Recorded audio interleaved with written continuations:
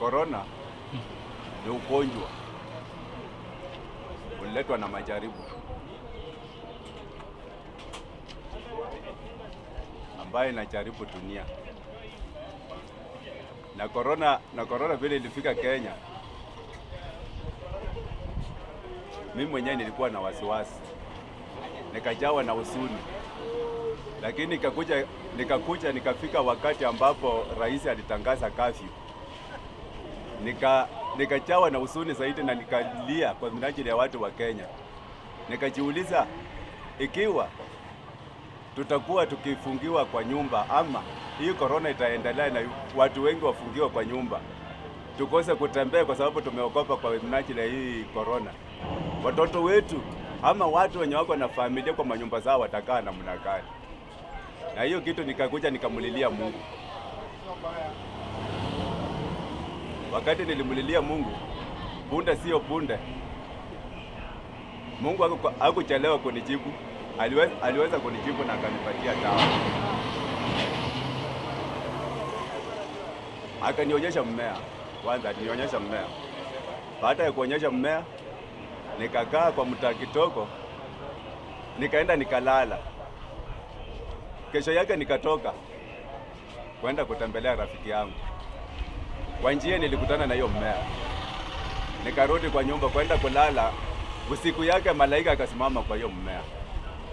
Ile kumaanisha kwamba hiyo mmea ilikuwa serious. Hiyo mmea nimetafuta sana vile naweza kupatia hata serikali ya Kenya. Nimeenda paka Kemuri, Kisumu. Nimeenda mara ya kwanza nikafika Rush wakachukua barua yenye nilipewa na MCA. Nilienda nikapewa MCA report. Wakachukua akasema wataniita. Lakini nikakaa siku 3 nikarudi huko. Baada ya kuona waniiti, nikaenda paka Kisiani. Kemuri ya Kisiani, kufika hapo kwa Ketu akakataa ya kwamba Kisumu hawatili na mambo ya kutibu matawa ya Avon. Eti kama ninataka kupeleka tawa ya Avon nipeleka Nairobi. Nikauliza Nairobi imefungwa, nitafikaje Nairobi? Lakini walinikataza, hao wameshaniambia niende Nairobi. Na nikawaambia sasa kama ni hivyo mmenifungia mlango, acha mimi nirudi nyumba. Wacha nirudi nyumbani. Hata mimi nilikuwa nimekaa. Ninakaa tu, lakini ninasema ya kwamba Wakenya ndio dunia mzima inateseka, lakini haswa Wakenya tunateseka kwa sababu ya kitu moja. Maombi hatutumii Mungu.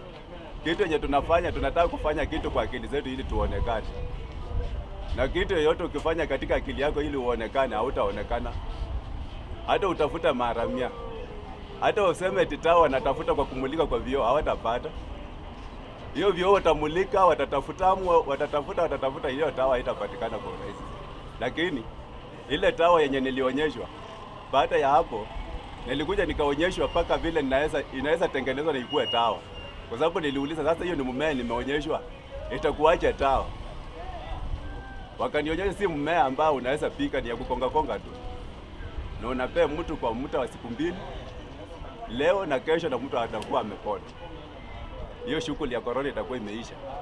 Hata anaweza achiliwa aende mahali kwa shughuli zake. Sasa mimi nilikuwa na nia nipe hiyo tawa serikali ili inji ruti katika shughuli zake za kawaida.